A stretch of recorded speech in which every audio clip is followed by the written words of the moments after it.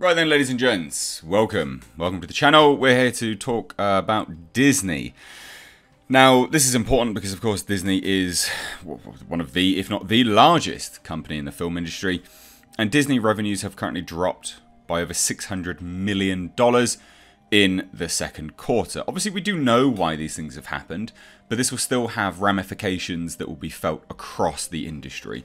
So it is important to dive into, and I always find this to be interesting, and also, generally speaking, quite fascinating, because no matter how many reports we get of them getting great Disney Plus subscriptions, and that doing very, very well, I think currently they're now slated to have over 100 million subscribers, which is actually really, really great. These things are still unavoidable. You know, they're a public company, they have to report on these things, and $600 million in the second quarter is quite a lot. And I do think that these will be things that will be felt across the board. Take HBO Max, Disney's largest competitor currently, you know, owned by AT&T, a equally massive company. And it'll be interesting to see how the industry reacts to this, if they react. So let's dive into this today. This article is linked down below. Second of all, linked in the description box as well, is I have a second channel. It's a car channel, and I know not everyone's into cars, but I am. I'm a big car guy, and I'm currently rebuilding a pretty special rally car on that channel. So if you want to check it out and you want to support me over on another channel, then please do check it out. It's linked down below. I'd love to have you over there. We have a great community here, and it would be nice to have some crossover. But anyway, let's dive into this. So, the Walt Disney Company recently released their second quarter earnings for fiscal year of 2021, and they revealed that their revenue has dropped by over $600 million compared to the first quarter, which is quite a big drop from quarter to quarter. Now, the Disney CEO, Bob Chapek, prefaced the report by saying, "We're pleased to see more encouraging signs of recovery across our business, and we remain focused on ramping up our operations whilst also fueling long-term growth for the company." Now, that long-term growth is more than likely going to be Disney Plus. That is what they've been slated to be focusing on for some time, actually. It's a big focus for them, which I do find surprising because long-term, the revenues are not as big as what you would imagine you're going to be getting from, you know, a blockbuster movie.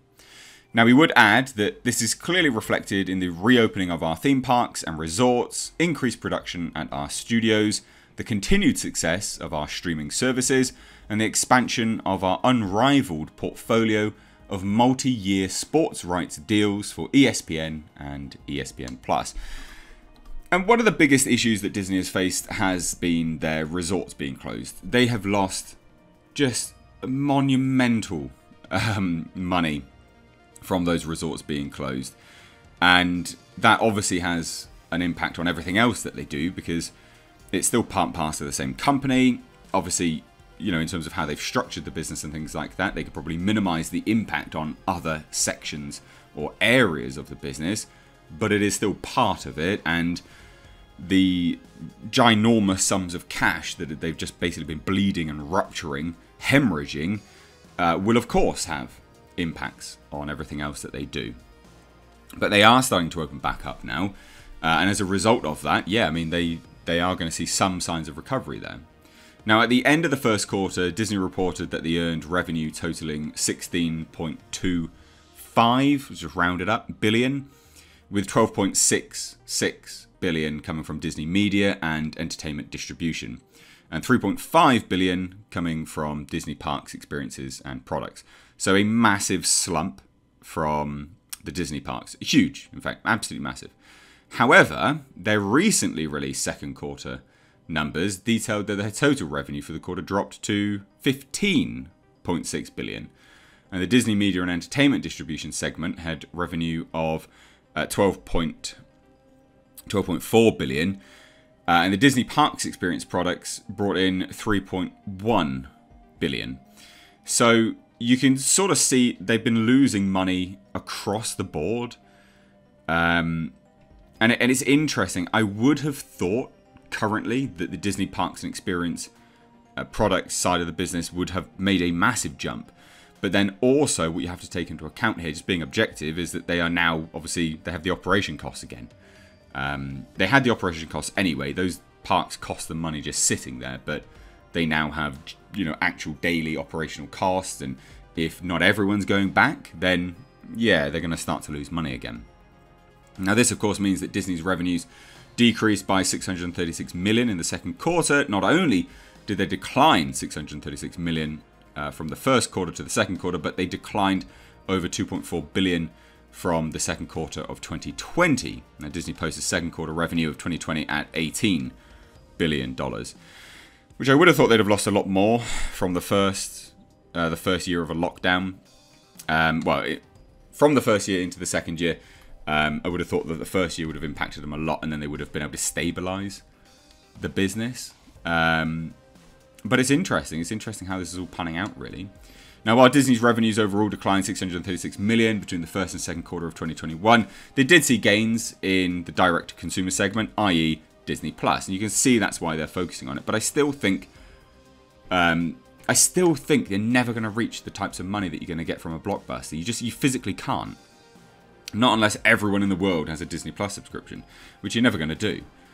Piracy is just too rampant. You don't have to be on Disney Plus to watch Disney Plus programs at the end of the day. Now, in the first quarter, they posted revenue of 3.5 billion in the direct-to-consumer segment. And in the second quarter, that increased to 3.9 billion. That means their direct-to-consumer segment saw an increase of $495 million. So pretty good. Like, we can't take that away from them. That is actually good. Now, specifically for Disney Plus, they reported that subscribers increased to 103.6 million at the end of the second quarter. That's an increase of 8.7 million subscribers from the end of the first quarter, where they posted that they had 94.9 million subscribers. Now, we don't have to believe those numbers. They are not independently verified, although I would be, I guess, happy to believe it. I don't see why they would lie about that specifically, because Disney Plus subscribers, it really doesn't mean that much, to be fair. It's not going to make them that much money. Not in the way that their films segments do. And I think that's basically what they're waiting for. Their films need to start up again. Now, Motley Fool's James Brumley would claim that the growth marks the slowest pace of quarterly additions since the streaming service launched in the final quarter of 2019. Brumley would also note that 103.6 million subscribers number is well below expectations, which were 109 million subscribers. I wouldn't say it's well below. I mean, let's be honest, it's not going to be well below, but they're still not actually going to be happy with that. Why? Because they have a large portion of those subscribers with a Disney Plus subscription roped into their cell phone plan for like $1. Not all of these 103.6 million subscribers are paying the top whack. So they're not getting everything from it. And this is what people need to keep into account when we say those figures, because they aren't what they are. Now, while they did increase numbers, albeit at a slower rate, they would also have a decrease in the average monthly revenue per paid subscriber. In the first quarter, the average monthly revenue paid for Disney Plus subscribers was only $4.03, and it declined to $3.99 in the second quarter. However, this decline came after Disney increased the monthly price for Disney Plus from $6.99 to $7.99 in March. So again, it comes down to those Disney Plus subscriptions that are roped into trial fees, massively discounted rates, etc. And then obviously, yeah, I mean, that's why. Now, overall, Disney reported that its net income for the first quarter was $901 million. That's up from the first quarter when it was only 17 million. For the quarter, so the second quarter. So it is up, like, a lot. Now, the increase comes from reduced costs, which declined to 14.1 billion from 15.9 billion. So not great. It's not like they're making money, they're just reducing the costs. So they're not bringing anything more in, they're just spending less. Following their second quarter results, Disney's stock has currently declined almost 4%. As of writing, it now currently sits at $171.80 per share. So quite a loss there, to be honest, for Disney. But what do you guys think of this?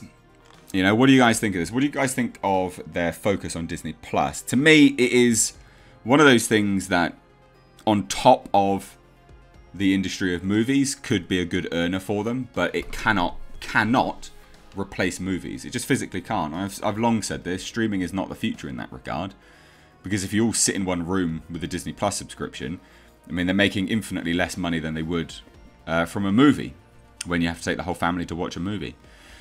So I don't know. I'll hand it on over to you though. What do you guys think? Please do let me know down below. If you're new here, do hit subscribe. Check that you are subscribed and turn the bell notifications on, because YouTube is messing stuff up at the moment, and they're removing likes and stuff like this. They are really putting the hammer down on a lot of people. So please do check that out. But anyway, guys, thanks so much for watching. Hope you have a great day. Take care.